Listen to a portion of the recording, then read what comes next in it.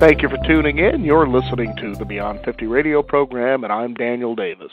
Joining us here on the Beyond 50 radio program today is someone who's going to share with us not only extensive knowledge when it comes to herbs, but also extensive knowledge in how you can apply this wisdom into having a healthier, better you, especially as you're approaching and going beyond midlife. Our guest today has no official diplomas of any kind, as I read this from her website, and she left high school in her junior year to pursue studies in mathematics and artificial intelligence at UCLA and left college in her junior year to pursue life. She began studying herbal medicine in 1965 when she was living in Manhattan while pregnant with her daughter, Justin Adeline Swede. She also wrote her first book, Wise Women, Herbal for the Childbearing Years, now in its 29th printing in 1985, and published it as the first title of Ash Tree Publishing in 1986. Today she's going to be talking with us about that experience and how we can apply the wisdom that she has to others so that we can actually live better, healthier lives. And I'd like to welcome to our program Susun Weed. And Susun, thank you for joining us here on the Beyond 50 radio program. Green blessings. At 63, I am certainly beyond 50. You know, it was interesting when the producer decided to have you on the program here. I thought to myself, this is fascinating because to me you seem to be not only extremely knowledgeable from what I understand, but that you gained it through life experience, actual experience, which is a real pleasure from the glutton of infomercials when it comes to, health and nutrition that are out there touting all these things. So talk about your journey so people can get a better understanding of how you came to be who you are today. I grew up in Dallas, Texas, 2 blocks from the city zoo, and so I fell asleep every night as a child listening to lions roar and elephants trumpet. Ah. Quite the experience for an American child. Mm-hmm. And there was a 5-acre woods at the end of our block with a small stream running through it and cliffs and caves. And whenever life didn't treat me well, and that seemed to be fairly frequently as a child, I would retreat to the woods, I would retreat to the stream and the cliff and the cave. And I always found that nature was there for me, that Mother Nature, shall we say, was really there to offer me security and peace and kindness, even if human beings at times seem to be offering me quite the opposite. It's no wonder then that when I was pregnant and opened up the newspaper to see pictures of thalidomide babies, and perhaps you remember these pictures, the babies had no arms and no legs because of a drug that their mothers were given while they were pregnant. And it wasn't even a drug to necessarily take care of a problem. It was just a drug they were given to have a better pregnancy. And so at that point, I decided in my pregnancy that I was not going to take any drugs of any kind or any pills of any kind at all. And that, of course, left me with a few minor problems, as most pregnant women have, and a real desire to find some way to deal with those. I went to the Manhattan Public Library and asked for books about herbs, and there were 4 in English.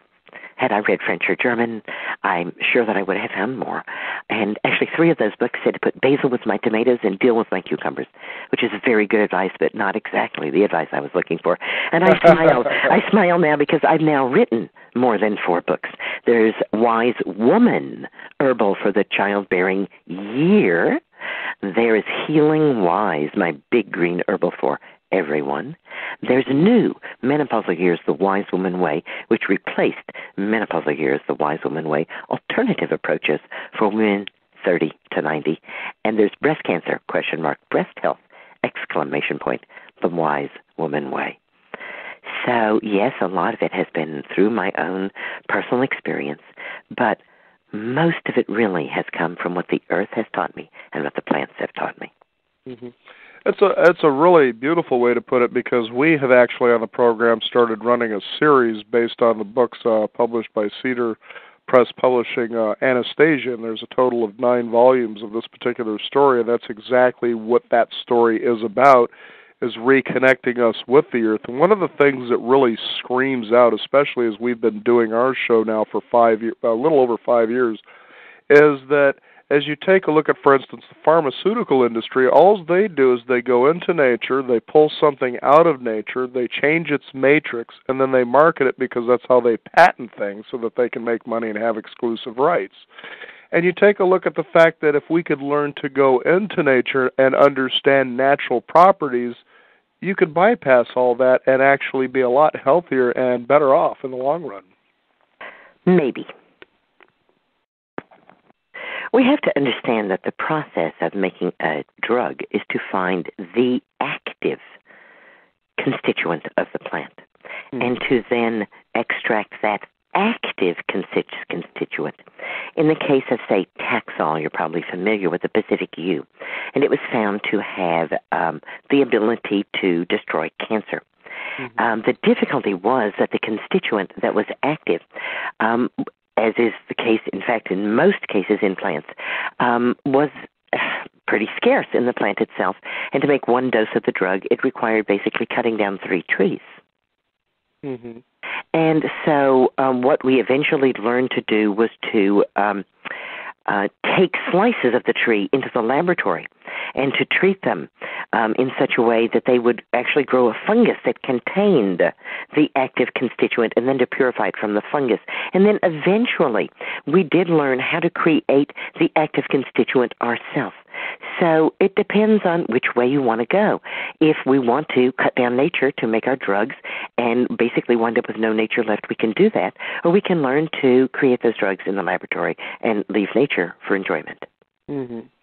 So let's talk about the process that you usually help people with, about what people can do. Let's say someone who's past 50 who wants to begin to cleanse and live a longer, healthier, more vigorous life. What can they do? Oh, well, the last thing they should do is cleanse. Cleanse is code for damage and destroy. So if you'd like to live a short, unhealthy life, then cleanse. It's the worst thing that you could possibly conceive of doing. There are no toxins of any kind in your body unless you're not urinating or defecating or breathing. And so long as those 3 functions are going on, then those functions are the functions that remove what you don't need. I represent the wise woman tradition. You're speaking from the heroic tradition. The heroic tradition believes that we live in filthy, toxin-filled bodies and that we have to cleanse them. And the scientific tradition, of course, believes that we simply need to measure and to measure up, and then we can be fixed. The wise woman tradition offers a true alternative in which we understand that we begin from perfection, and that we can have further perfection, that we begin from wholeness, and that we can have greater wholeness. And the way we have further perfection and greater wholeness is to nourish. So we would never cleanse anyone. We nourish them, because it is my understanding that we are, in fact, perfect, and that the only thing that lies between us and manifesting that perfection is optimum nourishment.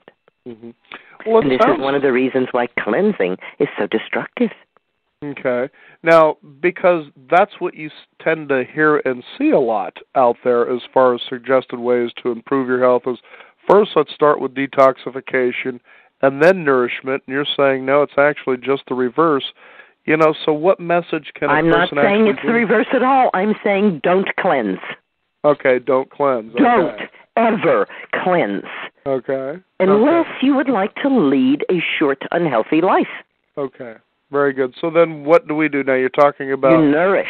Nourish. You nourish. Okay, what is the single most important thing that someone past 50 can do to ensure a long, healthy, and vigorous life?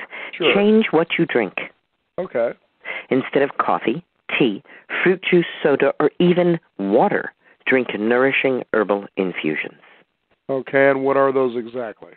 A nourishing herbal infusion is not an herbal tea. A tea is a small amount of herb brewed for a short time. An infusion is a very large amount of herb brewed for a long, long time. Herbal teas are just fine, but they don't aid longevity or build health or bones or your circulatory system.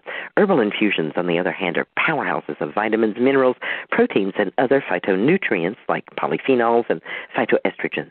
They're extremely concentrated in nutrition, and thus nourishing herbal infusions literally rebuild the body from the inside out.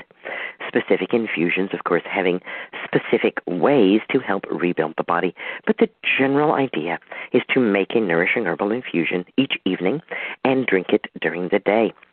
I don't know if it was you or the engineer. I called in 1 minute early, and somebody said, while you're waiting, take an herbal tincture. And I, aghast, said I would not do that. But what I did do was to pour myself a glass of nourishing herbal infusion. Hmm. And so let's talk about what this can do as far as building, or as you say, nurturing a person's health. Yes. Well, because we are using a full ounce by weight of dried herb, which is the equivalent of a quarter pound of fresh herb, and because we are steeping for at least 4 hours, not with heat, but just in a jar, then we are able to truly extract from the plants all of their nutrients. For instance, a cup of nettle tea contains 5 milligrams of calcium, whereas a cup of nettle infusion contains 250 milligrams of calcium. So stinging nettle is one of my favorite herbal infusions. I call it the energy of the earth. It rebuilds the adrenal glands, giving us a tremendous energy that goes and goes and goes without any swings in energy throughout the day, and allowing us to sleep and rest deeply at night. Nettle also restores luster and health to the hair, and generally within a matter of weeks changes skin texture, helping the skin and the lower surfaces of the skin to rebuild collagen and to give you not only a youthful spring in your step, but an incredibly youthful appearance. Mm-hmm. Now, and stinging nettle is something that's relatively easy to find, isn't it? Stinging nettle is extremely easy to find. Generally, people just buy it at their health food store, and you can buy it an ounce at a time, or if you're really going to get into drinking infusions, and I've been drinking a quart of nourishing herbal infusion daily for over 25 years, then you'll want to buy your herb in bulk by the pound. You certainly don't have to harvest or dry it yourself, and we don't use fresh plants for making infusions. We only use dried plants. Okay. So now when a person goes to a health food store, then they just actually ask for the herb as they would actually find it. It would be, what, dried? Or how do they go about actually Yes, it would be the dried herb in bulk. Okay, great. All right. But let's think about it. If we used an ounce of herb each evening to make a quart of infusion for the next day, we would use 2 pounds of herb a month. Now, at the wholesale cost, that would cost about $20 for a month's worth of herbal infusion. Mm-hmm. When you think about the fact that Americans spent $27 billion last year on totally worthless supplements, no study has ever found supplements to aid longevity or to prevent any kind of disease, and quite a few studies have found that taking supplements actually increases your risk of heart disease and cancer and decreases your longevity. And when you consider that your average American is spending $100 a month on supplements, and your kind of new age health-conscious American is spending $300 a month on supplements, we begin to see that $20 a month for nourishing herbal infusions is a very inexpensive way to go. You know, I was a little startled when you introduced me because you said extensive, and it really sounded to me like you were saying expensive. And I believe that herbal medicine is people's medicine, and it should be very inexpensive. Exactly.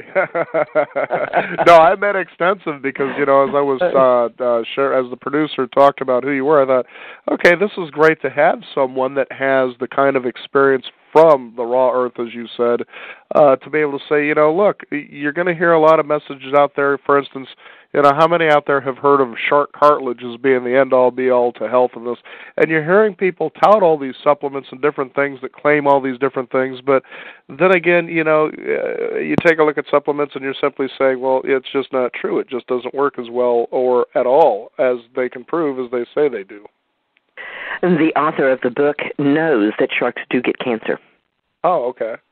But as he has said in interviews, well, it wouldn't have made a very interesting title if it said, most sharks don't usually get cancer.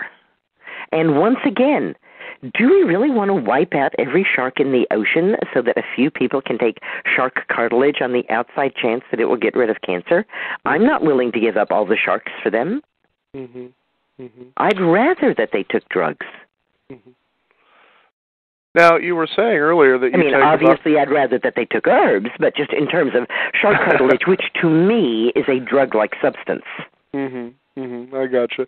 Now, you were talking about that you drank about a quart of nourishing herbal infusions daily, and that if you drank at least 4 a week, that a person will experience a profound change. Now, what do you mean when you say rapid and profound change?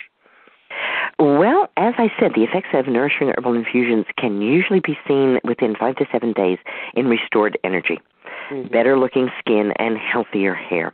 Habitual use, of course, will result in deeper changes. There's a woman who wrote to me, and she was diagnosed at 57 with very severe osteoporosis. And over the next 3 years, between the age of 57 and 60, she actually lost 3 inches in height, which is from her spine compressing down.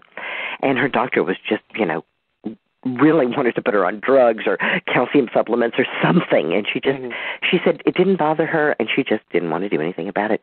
But she was feeling very tired. Her daughter had graduated from my live-out apprenticeship. And so she asked her daughter if there were any herbs that she could take for energy, and her daughter said stinging nettle, and taught her how to make a stinging nettle infusion by putting 1 ounce of dried herb in a quart jar, filling it to the top of the boiling water, putting a tight lid on it, and letting it steep for 4 hours or overnight. Her mother started doing this, and within a week she called her daughter back and said, "Wow, I feel like I'm 17 again. This stuff is incredible." She said, "Are there any other herbs that I can make like this?" And her daughter said, "Yeah." So she wrote to me that her routine had become, on Sunday night, she made a quart of nettle infusion and a quart of oat straw infusion. Now, oat straw is known as a sexual tonic, and many men consider it, in fact, better than Viagra in terms of a sexual tonic. And for women, it's especially good for the nervous system, and over 50 women, as one woman put it, she said, once I got past menopause down there, it was kind of like the desert, camels and sand dunes. She said, I started drinking oat straw infusion, and let me tell you, it turned into an oasis down there, dancing girls and date palms. So she started making a quart of nettle infusion and a quart of oat straw infusion on Sunday, and she'd strain them Monday morning, refrigerate them, and then drink them Monday, Tuesday, and Wednesday. And Wednesday night, she'd make a quart of nettle infusion and a quart of red clover infusion. And red clover infusion is the world's most famous and most effective cancer preventative and cancer curative herb. So far better than shark cartilage would be red cancer. And of course, as we get older, we become more candidates for cancer. So quart of red clover a week is a really good insurance. She drank that quart of nettle and red clover, which she brewed on Wednesday night. She strained them Thursday morning, refrigerated them, and drank them Thursday, Friday, and Saturday. And she said she took Sunday off. So about 3 years later, her doctor says to her, he says, I just can't figure out what's going on. He said, last year when I did a bone scan, you didn't have osteoporosis anymore. You had osteopenia. He said, and this year when I did your bone scan, you didn't even have osteopenia. As a matter of fact, you have the best bone mass that I've ever seen you have. He said, I just can't figure out what's going on because osteoporosis doesn't reverse by itself, and you're not exercising or taking supplements or taking any drugs. What are you doing? And she said to him, I'm not doing anything. And then she said, as I was driving home, and I thought, do you suppose it could be those herbs I'm drinking for energy? Mm-hmm. And of course, it is, because the nutrition in these nourishing herbal infusions is in the form that your body can most easily use.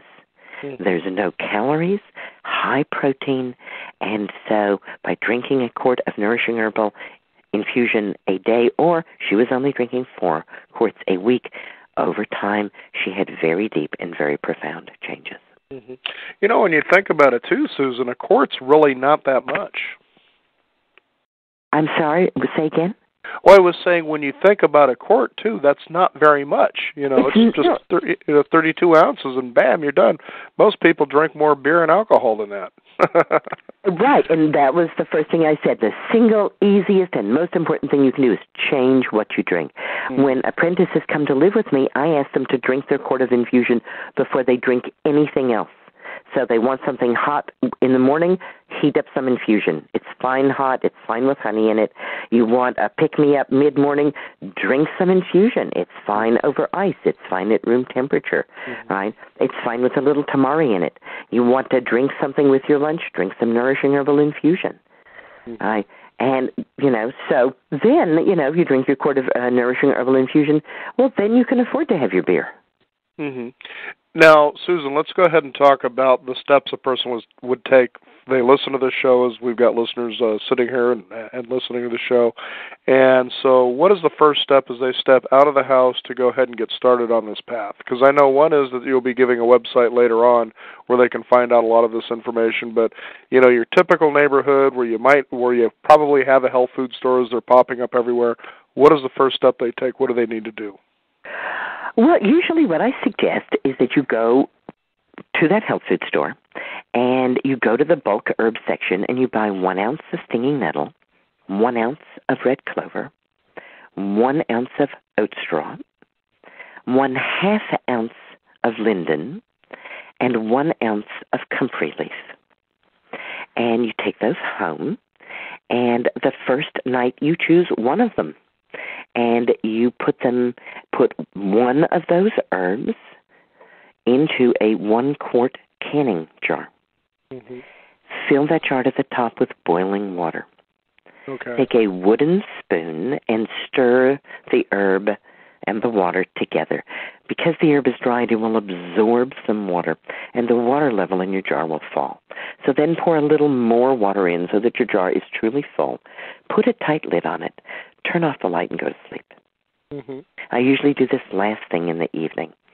If you're doing it in the morning, then take a look at what time it is, and about 4 hours later, or if you've done it overnight, in the morning when you wake up, strain the liquid from the jar, squeezing the plant material to get all of the good out of that plant material.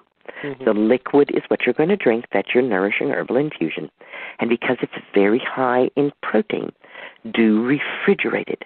They stay good in the refrigerator for a couple of days, but you can't make an infusion and have it a couple of weeks later because, as I said, they're very protein-rich. As a matter of fact, I encourage people to think of infusions as like a blood product, because it's as rich as blood. In fact, one of my past apprentices, who's an MD, was in the emergency room one day, working the emergency room, and a fellow MD was wheeled into the emergency room, and he had lost 15 pounds of body weight to bloody diarrhea in 3 days, which is a very critical condition, and his electrolyte balance was very disturbed. And one of the interns asked Dr. Mulvarney if they were going to give him a transfusion. And she said, no, that would actually kill him. What they were going to do was give him nettle infusion.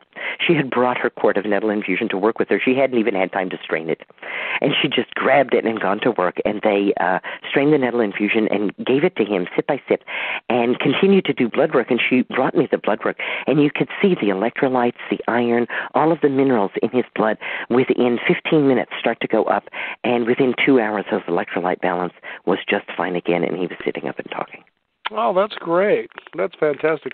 Now, when you were given the recipe earlier, you don't use these together as you're mixing them? It's actually they're used separately?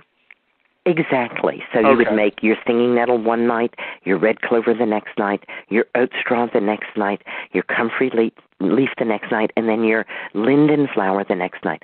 The linden flower is a little different than the others, and we're using just 1/2 ounce of it because we're not getting vitamins or minerals or protein from the linden. Linden is an anti-inflammatory. Okay. And I'm going to suspect that you know that most diseases are the consequence of inflammation in the body. Exactly. In fact, I was going to point out that there are a lot of, I guess you can call them networking marketing companies that you're starting to see more of these natural, plant-based, science-based products that are out there, and they're getting more and more to be in liquid form, and that's one of the things that they talk about very consistently as they're presenting you the product, is that it's an anti-inflammatory, and that's the reason for a lot of diseases and sicknesses. Exactly. So that's why we have the linden in our rotation of infusions. One of the reasons that I suggest that people start out by buying 1 ounce of each one and brewing it is that people have different tastes and different body chemistries. And so some people really like the taste of stinging nettle. We did at my website, which is susunweed.com, where, as you said before, there's a lot of information on infusions. We did a little survey, what's your favorite infusion? And more than half the people said that stinging nettle was their favorite infusion. Mm-hmm. But a few people say, ooh, it tastes like spinach broth, or it tastes too green to me. Right? I don't especially like red clover. I drink it because I don't want to get cancer. But to me, it tastes like black tea, and I don't like the taste of black tea. But a lot of people love the taste of black tea. Right. And red clover is their favorite. Everybody loves oat straw. It kind of tastes like oatmeal. It's really kind of soft and gentle. And, of course, like oatmeal, it's really good for lowering cholesterol and for increasing heart health and blood vessel health. And linden is just delicious. It's made from the flowers of the plant, and it's really sweet and lovely. Comfrey tastes good. The comfrey leaf tastes very good, but it has a kind of strange texture, which is both drying and wetting at the same time. And so some people say, oh, I can't drink the comfrey cold, but it's really good hot. And that's the other thing that I suggest to people. Not only try out each one of the herbs, but try them out both cold and hot. You may find that one of them you really like hot and you don't like cold, or another one you may really like cold and not like hot. Okay. Now, are these are the basic herbal formulas that you have here. Now, does it get more extensive than that? Well, they're not formulas. They're single herbs. I'm a simpler. I don't use herbs together for the same reason that generally when I get in bed with a lover, it's just one at a time. Okay. Right. I guess that's a good rule to live by there. Keeps it clear, you know. It's not that it's not fun to be in bed with a lot of people, and I've certainly done that too. But I've often found myself saying, whoever's doing that to my toes, let me know tomorrow who you are. Right, you know? Exactly. So it's one of the reasons that I don't mix my herbs together, because I want to know who was that doing that to my toes. Susan, that really is a good point, because there are companies out there that produce, you can call them, herbs by pill form, whatever the case is, but you see that they'll use several different herbs in one formula, and you're saying, no, keep it simple, just one at a time, and just use it this way, and it seems to me that the more simpler it gets, the more effective it is. I absolutely agree with that. I had a woman come to me, and she was taking an herbal menopause formula, and she was getting terrible headaches. And she said to me, what herb in here is giving me headaches? Well, there were over 22 herbs in that formula. Mm-hmm. And I said to her, well, just stop taking herbs in pill form. And as a matter of fact, I tell all of my students that. I say, if you want to get the worst side effects from any herb, put it in a pill or a capsule. And if you want to get the least side effects from the herb, then use it in a water base or a vinegar base or an alcohol base. And I said, just, forget taking this stuff in pills and capsules. Just start drinking your nourishing herbal infusions. And she said, well, what nourishing herbal infusions? I said, well, you could drink stinging nettle or oat straw or red clover. And she said, those are all in this formula. I can't take any of them. They might be giving me a headache. How sad. Mm-hmm. How sad that now 22 herbs were on her don't call list, mm-hmm. when only one of them was really giving her a side effect. I mean, you wouldn't say that strawberries were a bad thing to eat, would you? No. I wouldn't either, but we do know the occasional person does react to strawberries, right? Mm-hmm. And if that person had first encountered strawberries in a fruit salad and didn't know it was strawberries, they might reasonably be frightened of all fruit. Mm-hmm. Since we don't live in a culture where herbs and herbal medicine are a part of our everyday life, I find that using herbs simply means that we're more likely to use herbs safely. Mm-hmm. Now, how can a person learn more about herbal infusions and take the steps necessary for being able to get started on this journey? Well, they can go to my website, www.susunweed.com. There's over 2,000 pages of free information on herbs and health, especially women's health, including childbearing, menopause, and breast issues, as well as prostate issues and things for men. There's never any charge for any information at the website, and there is an internal search engine to help you find the answers to your questions. In addition, as I mentioned, I have 4 books available: Wise Woman Herbal for the Childbearing Year, Healing Wise, my big green herbal for everybody, New Menopausal Years, The Wise Woman Way, and Breast Cancer ? Breast Health ! The Wise Woman Way. All of my books talk about nourishing herbal infusions, and there's a special part of the website that talks about nourishing herbal infusions and actually has links to people who sell these herbs in bulk so that after you go to your health food store and buy an ounce of each one and experiment with them, if you decide that you want to start doing this, you can start buying your herb in bulk, and again, usually at a very greatly reduced price. For instance, wholesale stinging nettle is $10 or $11 a pound. For organic stinging nettle at most health food stores, 1 ounce, which is 1/16 of a pound of nettle, is running $4 to $5. Okay, so what you're saying is that you have links there that can take you to online sources where you can buy these more factory direct, so to speak?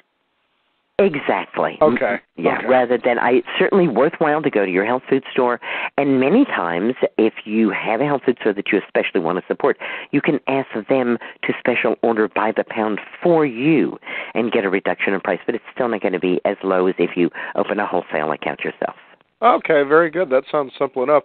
Now, you also list on there probably an extensive list of herbs and what their uses or what their benefits are. And again, as you've been saying throughout the program, you don't mix these things together. You just use them separately, and you just kind of experiment. And either way, you're going to kind of come out good in the long run.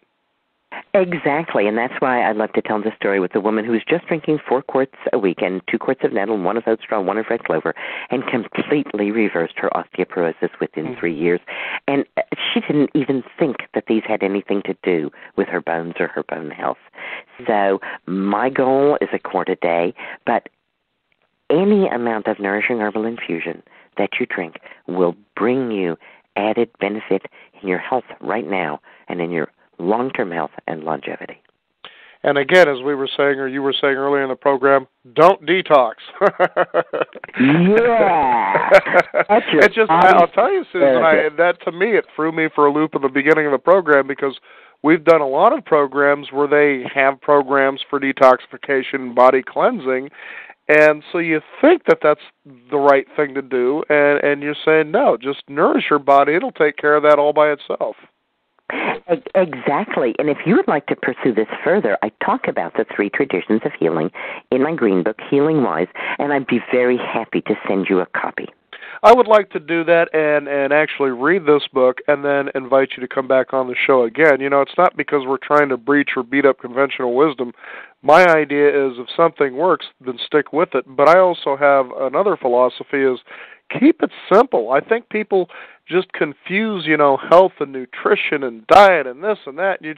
You're out there like a dog with 17 whistles blowing at you and you don't know which way to go, and it's whoever screams the loudest, has the biggest website, the largest ad, or the neatest infomercial, that must be the one that I need to pursue. And I think, well, you got so confused. How do you know that's the right way? As you were mentioning earlier, somebody who was taking in pill form a multitude of herbs and getting headaches. I remember my own mother, for instance, when I had her, on a process like that. And she just came to me a couple of days later and she says, I got to tell you, I don't feel very good. And it was because she was getting overloaded with too much. And you're keeping it simple. That's very commendable. Yes, we keep it very, very simple. And again, you don't have to change your diet. You don't have to change your attitude. You don't have to change your clothes. Just start drinking nourishing herbal infusions. Mm-hmm. And it's interesting, too, because generally when I'm working, what I mostly drink during the day is water, Occasionally a little soda, here and there, but it's so rare, But the fact is it's a habit for me now. Yeah, it's just something that I want. And just doing an herbal, it's just amazing that I just bring this into a habit I already have, and boy, I can't wait.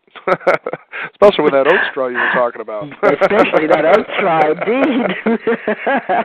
Now, I must admit that red clover, in addition to being a cancer preventative and cancer curative herb, is also an herb of fertility. Okay. And so I always tell people that if you drink oat straw infusion one day and red clover the next day, send me the picture of the baby. Okay. Very good. Well, Susan Weed, it's been a pleasure to have you on the program here, and I'd like you to stay on the line after we go out. But could you please go ahead and give your website out again one more time? That's www.susunweed.com. Now, I keep the sun in Susun, S-U-S-U-N, but my daughter, who runs the website, bought both website addresses, so you can keep the sun in Susun, or you can make it San, whether you go to susunweed.com or susanweed.com, you're going to find lots of information about simple ways to keep yourself healthy well past 50.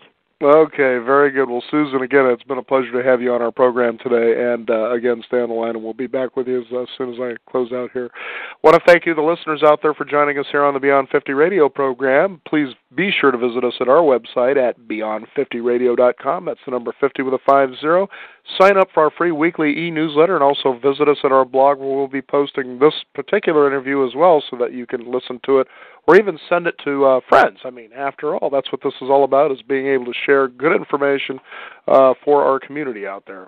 Would also like to encourage you to send any questions or comments you have about our program, or maybe even show ideas as well. Just simply submit me an email. Daniel at beyond50radio.com is my email address, and we certainly welcome you there. I'm Daniel Davis. Thank you for tuning in. You've been listening to the Beyond 50 radio program, and remember, live your day past halfway.